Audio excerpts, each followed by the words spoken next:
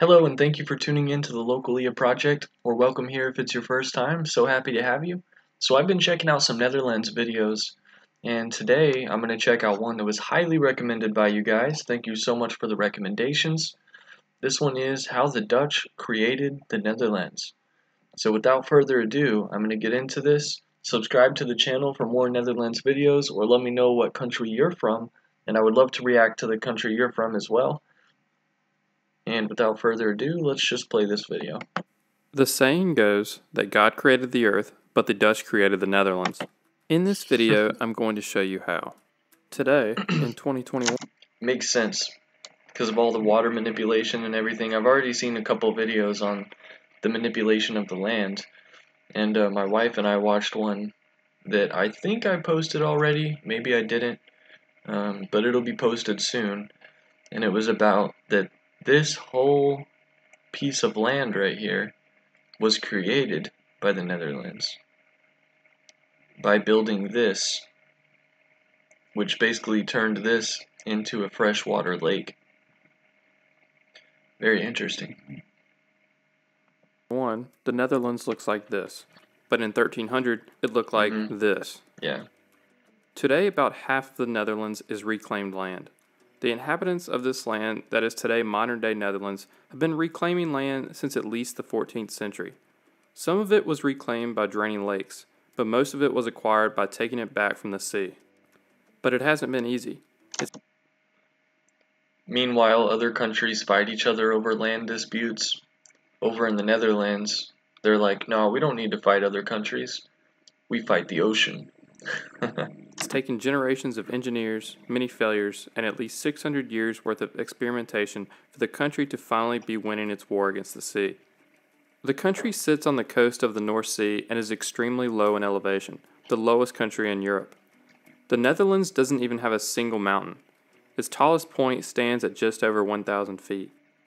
The name Netherlands itself literally means lowland in Dutch.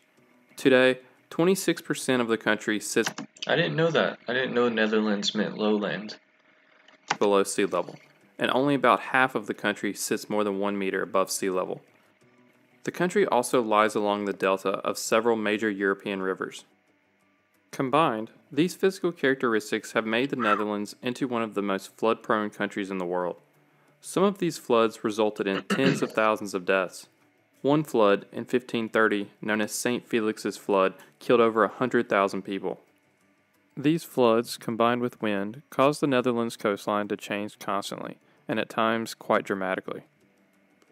St. Felix's Flood washed 18 villages into the sea, leaving one city stranded on an island before that too was eventually abandoned due to flooding in the following years. But the Dutch fought back. They built dikes to protect the land from being lost, and they took it a step further and built what are called polders. Polders are a piece of reclaimed land from the sea or river. They are created by first building dikes around a wetland. Water is then pumped out of the center. Historically, this was done with windmills. Today, this is done with electric pumps. Reeds are then sown. Today, this is done by aircraft. This helps the soil form. After 3 years, reeds are burnt and the ash is used as fertilizer for the soil. After a period of up to 15 years, Wow. The video that my wife and I watched, it talked a little bit about this stuff, but it didn't talk about it in this much of detail. That's very interesting. You know, I'll say it in a minute because I think the video is about to go there, so I'll say it in a minute. the polder is ready for growing crops, building houses, and constructing roads. These polders are continually maintained to keep from becoming waterlogged from ground and rainwater. Water is pumped out into canals or drained off through side gates. All of this draining causes these polders to sink further below sea level. Much of the Netherlands is covered in peat. When the peat is dehydrated, it exposes the peat to oxygen from the air, which causes it to decompose. From 1200 to 1900 AD, the Dutch reclaimed a total of 1,285,000 acres from lakes and the sea, but lost 1,400,000 acres of land to the Zuiderzee, a shallow bay of the North Sea. Over the next 100 years, the battle between the Dutch and the sea continued, but the Dutch would finally come out ahead by the end of the 20th century. But again, this wasn't without more hardship. In January of 1916, a winter storm broke dikes in several places along the Zuiderzee. At the same time, there was a food shortage due to World War I. This was enough for full public and government support to start what is known as the Zuiderzee Works. This project had three goals. 1. Protect the central Netherlands from the effects of the North Sea. 2. Improve water management by creating a freshwater lake from the former uncontrolled saltwater inlet. And 3. Increase the Dutch food supply by development and cultivation of new agricultural land. The first two goals were accomplished with dikes. Planned polders which sit below sea level would not survive without them. The first dike was built here and completed in 1924. The second and largest here. 10,000 workers created this 32-kilometer long and 90-meter wide dike. It rises to 7. I can't even imagine how you would build something like that. Like, I know they've explained it in some of the other videos I've done before, but I just can't imagine doing it. Like, trying to build it up in the sea, I don't even understand how you could do that. But props to the Dutch. The Dutch are probably some of the most innovative people in the world, and Dutch engineering is some of the best in the world, hands down. It's crazy to me because over in the United States, I mean, imagine if we had that.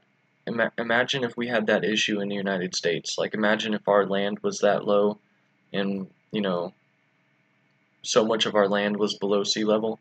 With our government, we would be underwater by now because our government takes so long to get anything done.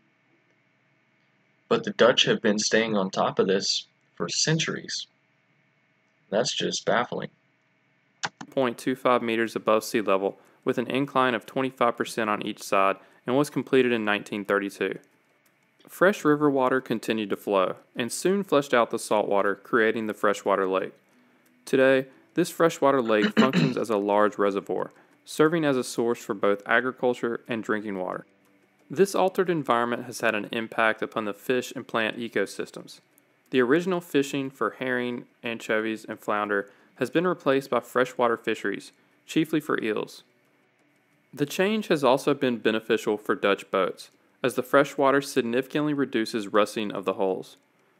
There is also far less buildup of marine growth, so boats need far less coatings of toxic chemicals to keep the growth off. A third dike was built here, which was intended for a polder that was never built. The first polder of the project was a small prototype and was finished in 1929. 4 more massive polders followed suit, with the last one being completed in 1967. These 2 polders are now home to over 400,000 people and are its own province, called Flevoland, which was officially formed in 1986. Though heavily populated, these polders stick to their original purpose of being mostly used as farmland. These polders have turned this small nation into the second largest food exporter in the world, only sitting behind the United States. Quite impressive for being the 16th densest country in the world and the densest country in Europe. But this modern engineering feat did not end the Netherlands' troubles in the southern Delta region. In 1953, another catastrophic flood hit the country. Strong winds from a storm combined with a high spring tide over the North Sea caused a storm tide. The combination of wind, high tide, and low pressure overwhelmed most sea defenses, breaching dikes and flooding land up to 18.5 feet above mean sea level. The flood caused widespread damage, and 1,836 people in the Netherlands were killed, most of which were in the areas that already relied on sea defenses but had failed. The flood covered 9% of Dutch farmland, an estimated 30,000 animals drowned, and 47,300 buildings were damaged, of which 10,000 were either swept away or had to be taken down from extensive damage. The total damage is estimated to have been the modern-day equivalent of $5.5 billion. The Dutch created a new plan to prevent a flood of this severity from happening again. They called it Delta Works. While the Zuiderzee Works was largely for land reclamation, the Delta Plan's purpose was largely defensive. Together, these 2 works are one of the 7 wonders of the modern world. This project would be a series of dams, dikes, and storm surge barriers located throughout the Delta region. It is designed to withstand a once-in-10,000-year storm event. The original purpose was actually for barriers strong enough to withstand a 1 in 125,000 year storm event, but its costs were deemed unrealistic to build and maintain. The most difficult to build and most expensive section of the Delta Works is a 9-kilometer long dam with a man-made island in the middle. It's based on 65 concrete pillars with 62 steel doors, each 42 meters wide. This dam took more than a decade to complete.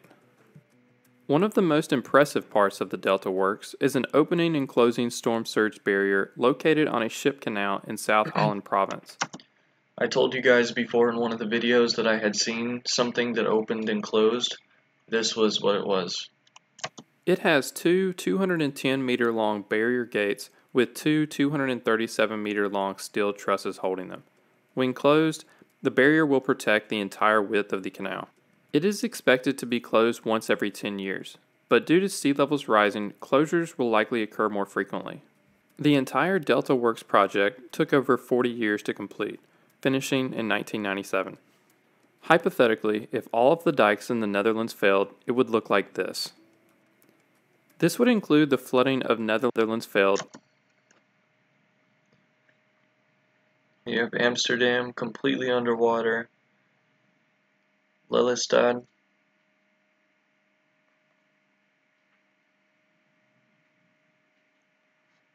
That's crazy. It would look like this.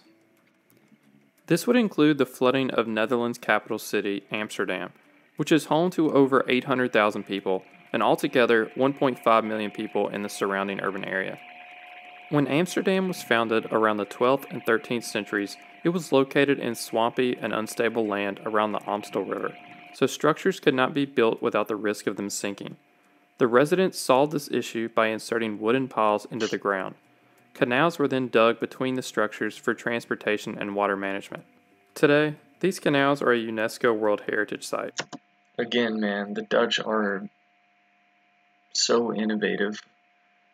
Dutch engineering for centuries has been, for them to be able to do that back in those days, that's wild. So what does the future hold for the Netherlands? Will the Netherlands continue to win its battle against the sea? I hope so. I think so. And will they continue to engineer and create their own landscape? Well, in 2016, the creation process began to construct the Marker Wadden, a group of islands designed to establish nature reserves as a replacement to the never-built polder. However, no human occupation is planned for this polder. In 2011, a Dutch journalist jokingly wrote that the Netherlands should build a mountain so its winter sports competitors don't have to train in another country. But that wasn't something to joke about to the Dutch population. They actually considered it. But it was estimated to cost $7 trillion, take 30 years, and the mountain's weight would sink the surrounding area. On a more serious note, sea levels are expected to rise due to climate change and will eventually be more than what the current dikes in the country were built to handle. To solve this problem, a Dutch scientist has proposed constructing 2 massive dams in the English Channel and the North Sea, though this may not be a realistic solution. To fight climate change, the Dutch are raising the dikes they already have, widening rivers, giving them more room to overflow, and to a lesser extent are building floating houses. Hopefully this will be enough. If you enjoyed this video, hit the subscribe button for more geography related videos. Thank you for watching. Yeah, I enjoyed that video very much. I'm very impressed by Netherlands' ingenuity and engineering. It's fascinating.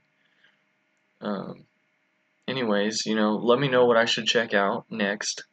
By the ways, if you live in Flevoland, if you live in the province of Flevoland, let me know what it's like to live there. I'm kind of curious, what it looks like and everything.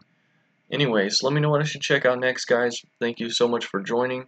I have much more Netherlands reaction videos on my channel, so subscribe so you can check those out and so you won't miss the next one.